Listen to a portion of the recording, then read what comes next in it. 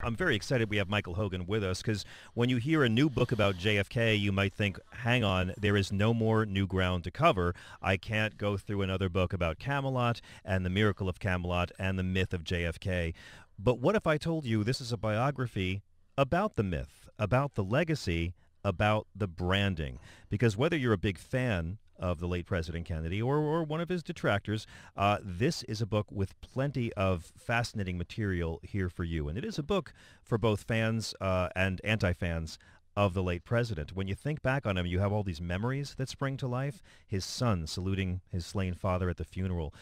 These images of the all-American sports family, the large family gatherings of all the generations of Kennedys.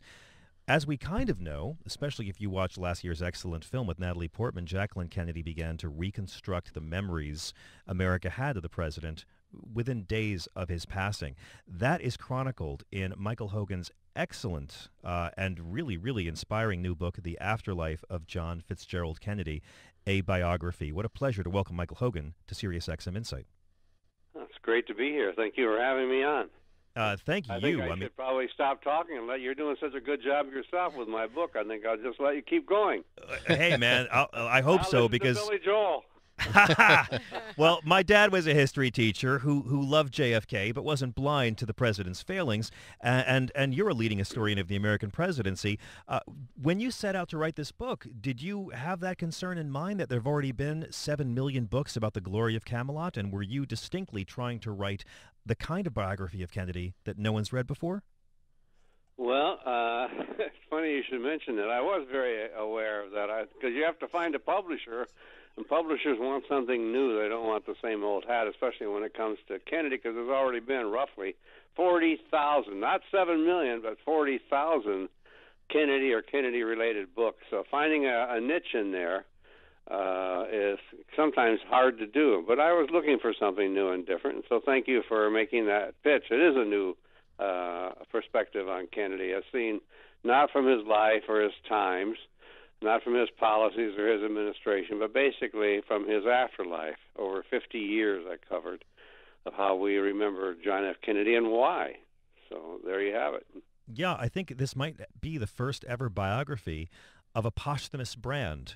And you think about how, you know, the loved ones and widows of famous people who have died, from Elvis and Priscilla to John Lennon and Yoko, have tried to be keeper of the flame, if you will. And you've really dug up an incredible number of archive details showing how some of the less flattering portions of the president's life were suppressed as much as possible.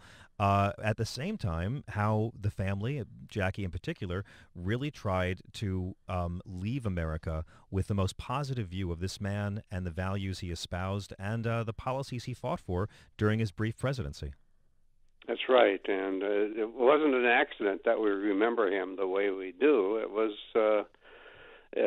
part of a program of memory put in place mainly by his wife, but carried on by his entire family and by his museum and library in Boston, to shape a memory, to remember him as he tried to portray himself on the White House stage. I actually talk about both Kennedys as kind of actors. They're playing the part of President and First Lady on a White House stage, which is a reconstructed White House, which is, reconstructed by his wife for the performance of the drama of Kennedy's presidency.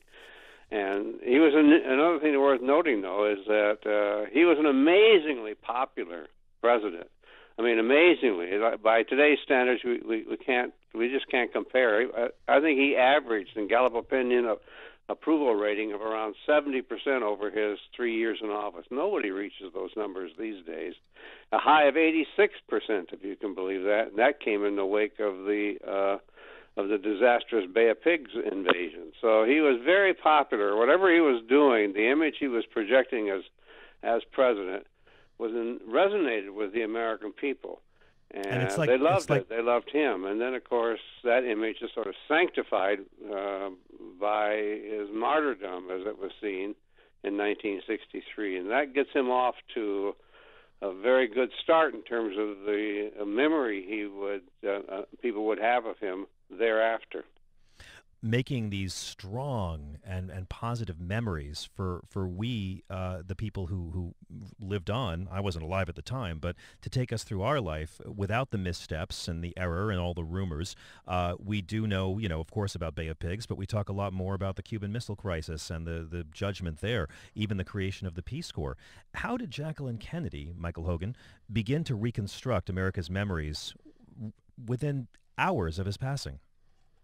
That's true. I mean, she frames his, first she starts by framing his funeral, which is, I started this book just wanting to write about the funeral, which I unfortunately, not, unlike you, I actually was alive at the time. I didn't vote for Kennedy. I wasn't old enough, but I was certainly old enough to recall the assassination in vivid detail and, of course, the pageantry of that remarkable funeral, which I think is probably the most dramatic and poignant public event of the last 100 years.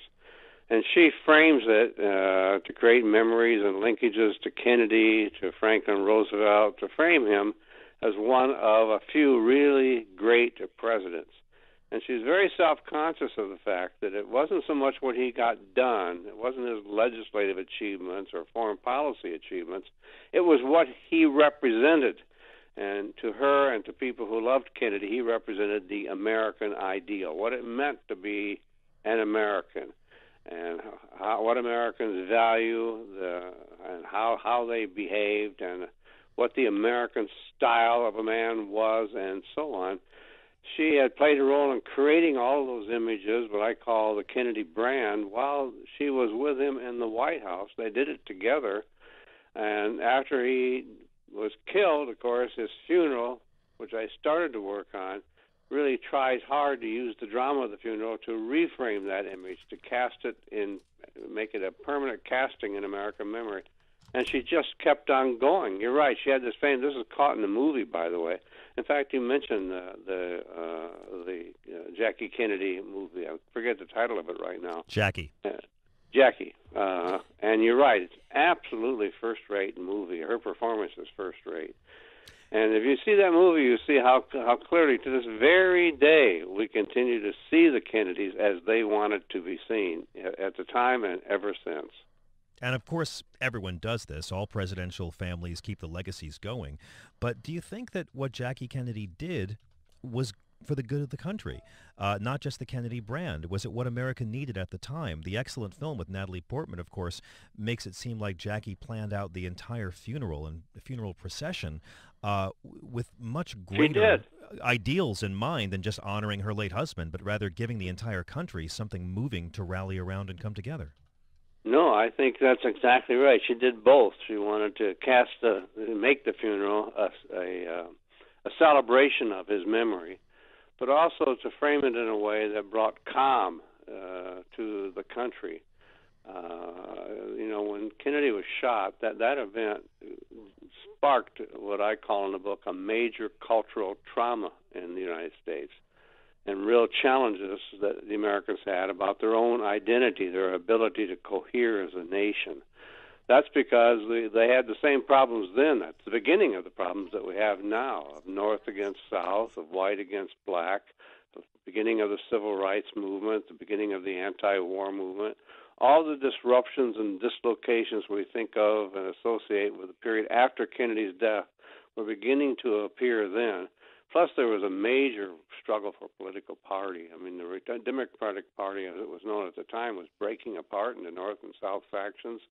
The Republican Party was moving very far to the right, a trajectory it would stay on through the rest of the century. And so the American political and social environment seemed quite unstable, and that instability was further racked, really, and aggravated by the assassination itself. And what she did in framing that funeral, this is often typical of funerals for great heads of state whose life seems to epitomize all that's good in the country. She used that funeral, and particularly her innovations on the funeral, to help soothe a nation that was really racked and divided and aggravated by the assassination itself. Pull it together. In that sense, she helped Johnson achieve a certain degree of stability and continuity. Though it didn't last all that long, it lasted long enough, I guess, to move the nation past the assassination and the funeral. And these are all things, by the way, that were picked up in the press at the time as well. What it meant to be an American, how Americans should now pull together instead of apart in the wake of the assassination and carry on with Kennedy's legacy. What were some of the other ways that Jackie Kennedy and the family tried in the wake of the president's murder to transform his legacy into that of his brand, be it the repetition of his characteristics, like his style, and eventually, the product, the brand that was JFK really became even more recognizable after he died? Well, absolutely.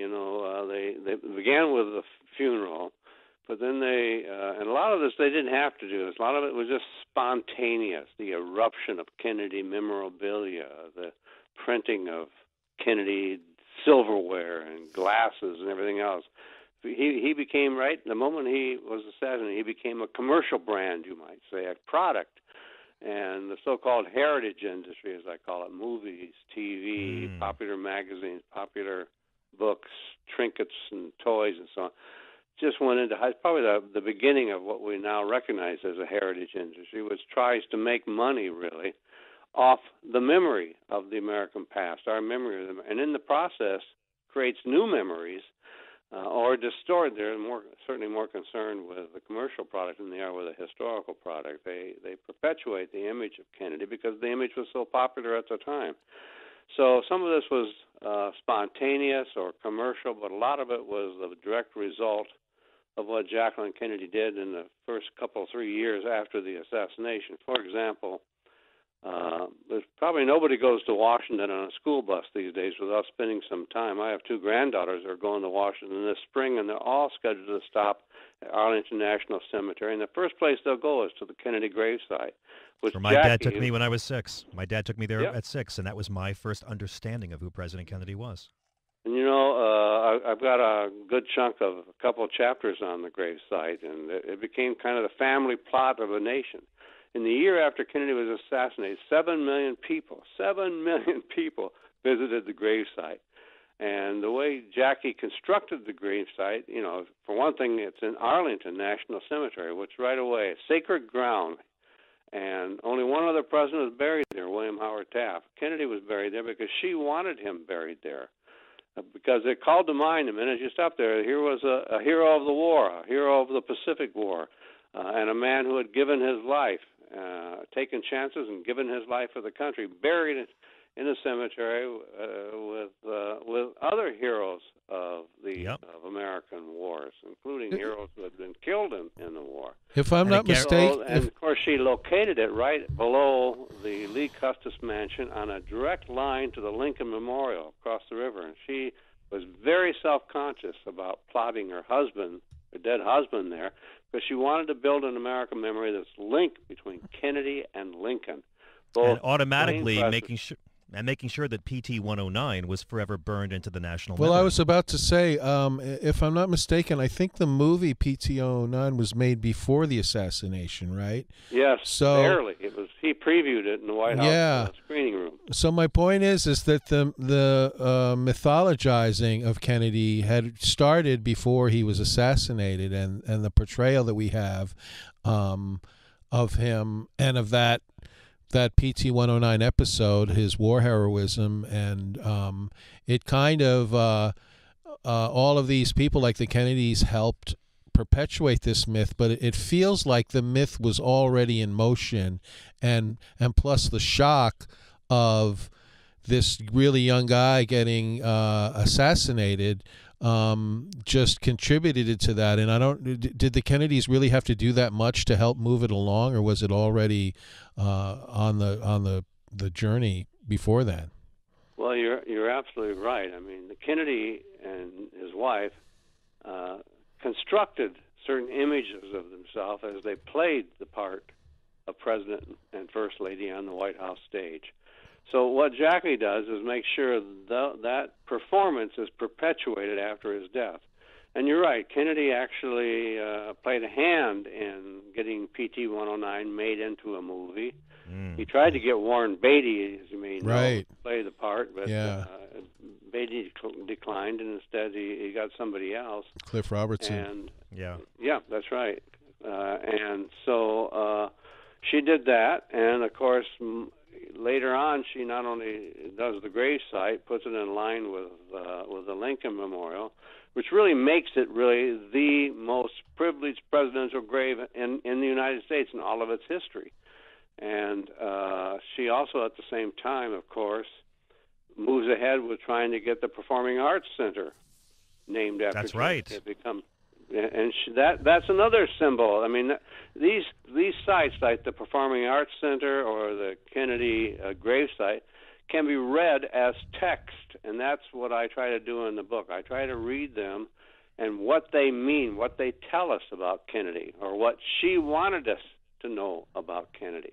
But in every case, she is building, as you suggest, with initiatives and images of the Kennedys as they played their part on the White House stage, as they constructed their image or their brand.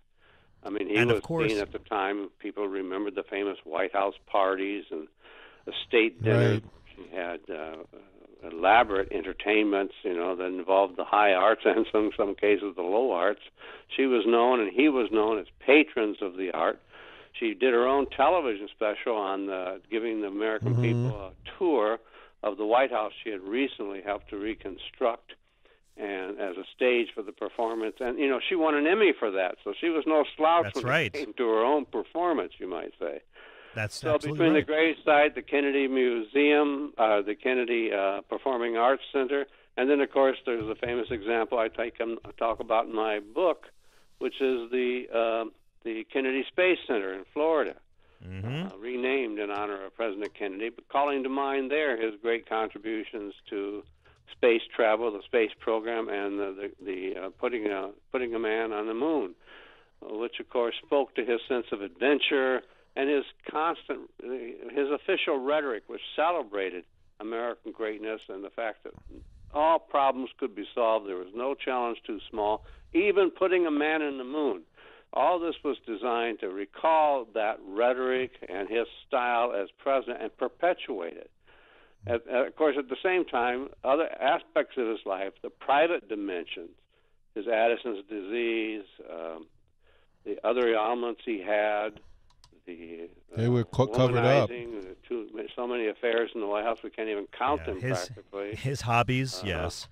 And what's interesting. That's all hidden or buried. What's interesting too is that his the mythologizing of Kennedy, it really goes all the way forward to the movie JFK, which portrays this giant conspiracy, but it also portrays it very much mythologizes JFK, like 30 years later or 20 years later, whenever the movie was made, about he was a great person who wanted to change things in the White House, and everyone was against him, and that's why he was assassinated, because he wanted to do good. It kind of just goes on and on and on forever. No, I agree. Not only that book, but you can think of several other books that carry the same kind of thing. Even Stephen King's book on the subject. Oh, right. Absolutely. Doesn't deal with Kennedy per se, but it deals with Oswald, but it definitely leaves the impression that once Kennedy was out of the picture, bad things began to happen. Right. And I'm glad of course, you mentioned... it's true. If you think about it, bad things began to happen. You had LBJ and the war, you had Nixon and Watergate, you had runaway inflation, the Iran crisis, all the rest of it. It got bad in a hurry. And I talk about that in the last chapter of my book, that one of the reasons for Kennedy's enduring memory is that it seems, looking back to so many people, as it was the last happy time in American life, when we were confident as a nation, we believed in government, we had progressive policies at home and abroad. No problem was too small. Young people were volunteering for service at home and around the world, VISTA and the Peace Corps and so on. So looking back today, it's like remembering our best selves in the early 1960s and the nation's best self, you might say. Mm-hmm. Absolutely. And it's before Billy Joel was around too, so it really has that glow to it. In fairness, I think there are some African Americans or women or gay people or Latinos who might not think it was that idyllic a time, but of course in the national consciousness, that's our memory. Clint Eastwood made a whole movie called A Perfect World about that and what we thought America was before we lost JFK. And I'm glad, Mr. Hogan, you mentioned the Kennedy Space Center, because that helped cement in the public's mind that the moon landing was a victory for the slain president, and the Kennedy Center for the Arts as well. And you detail in the book the number of libraries and exhibits and film projects which were dedicated to this effort. It's staggering, and it seems like Jackie Kennedy, for all of her lack of having a public persona and her privacy, it seems she stayed very busy in those private years helping craft this legacy. Not just to make her husband look like a good guy, but also to give the country something to believe in. Well, exactly. And she wanted to remember him as the ideal, the American ideal, what Americans could be at their best. And so he became synonymous with the nation at its best. So did other people. You know, when the British dedicate a chunk of Runnymede, one of the most famous historical sites in England, and a site of commemoration of the birth of constitutional government and democracy, they dedicate that they deed it to the United States and dedicate it to Kennedy's memory. It still draws about 1,000 people a year go see that. They dedicated it to the son of one of their most least liked ambassadors to England. That's true. He doesn't get mentioned much in these celebrations in England, but he did because they loved him. He loved England, and he spent a lot of time there. But the point is that by doing that, they kind of made Kennedy the legitimate heir of British constitutional government, and they aligned British constitutional government with American democracy and identify him with both. So his name becomes synonymous with democracy in England and with... And boy, the European reaction to Kennedy's death, which I detail in the book, is fantastic. It's phenomenal. I mean, he was mourned around the world almost as much as he was mourned in the United States, and often for the same reason. So it wasn't just an American phenomenon. It was quite global, international, really, in scope. One of your chapters in the book is called The Memory Wars, Contesting Kennedy. How has the debate over the president evolved in the 50 years since his death?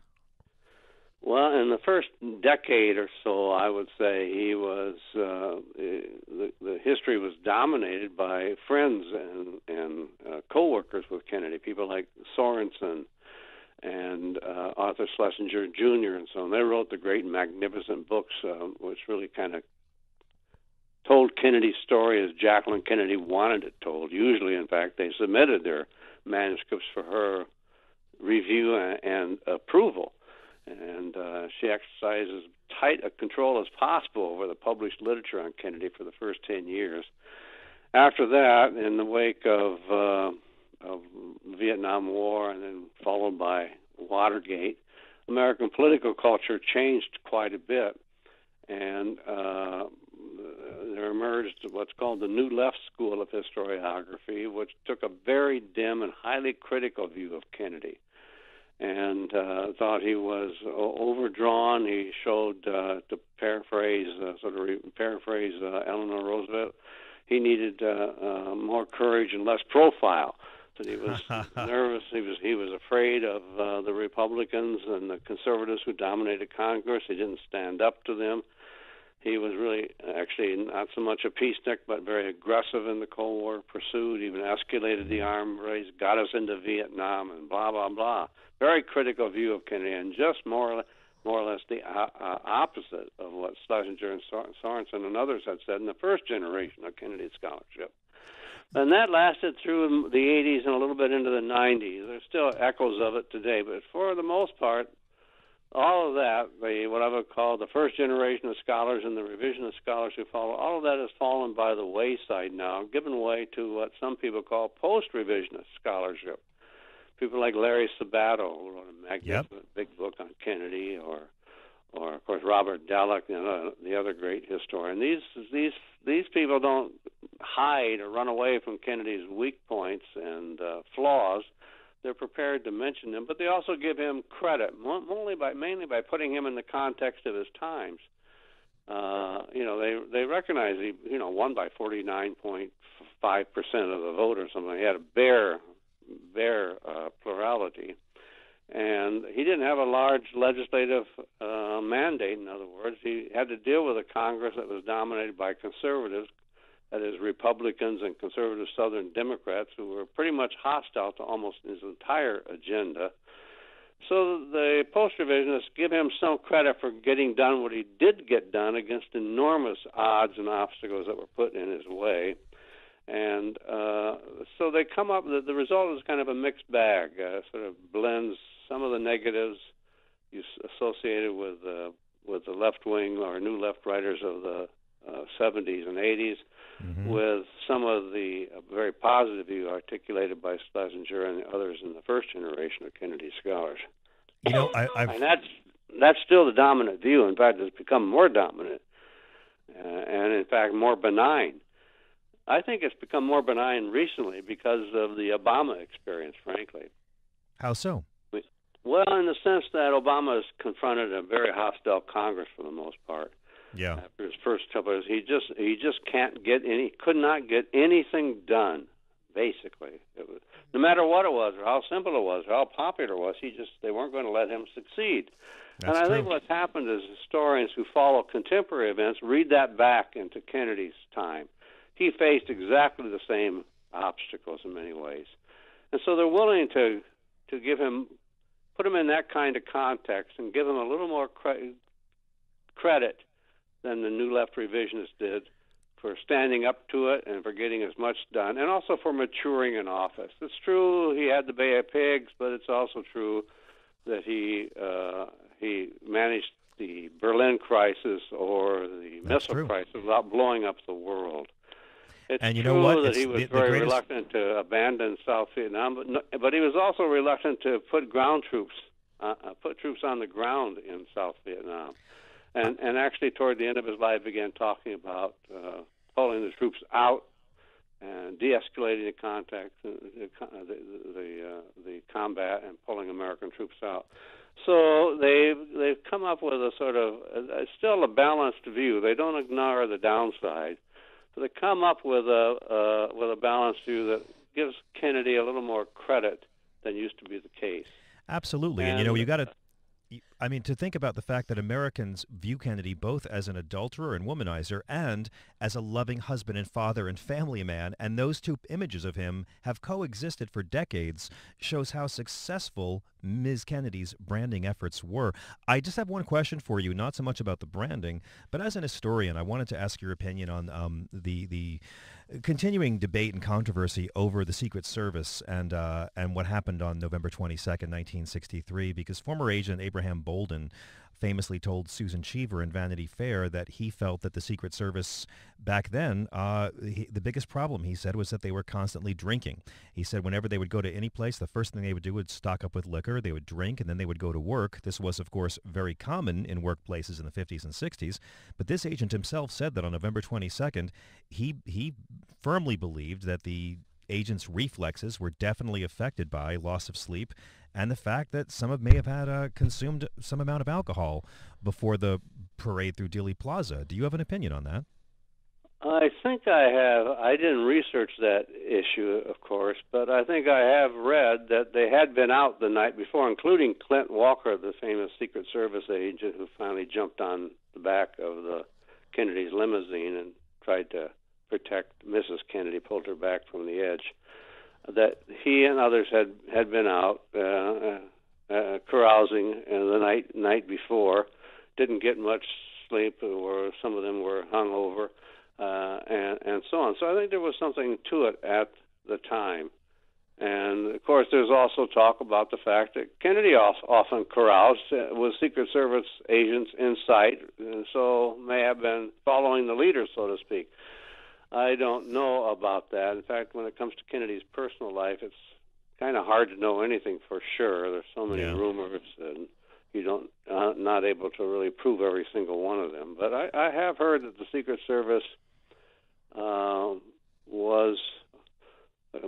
Clint Walker was honored by Mrs. Kennedy and also by the Secret Service and Johnson. He received a big medal and all that. for what he did do, and there's no indication that his reflexes were slow. Once he realized what was happening.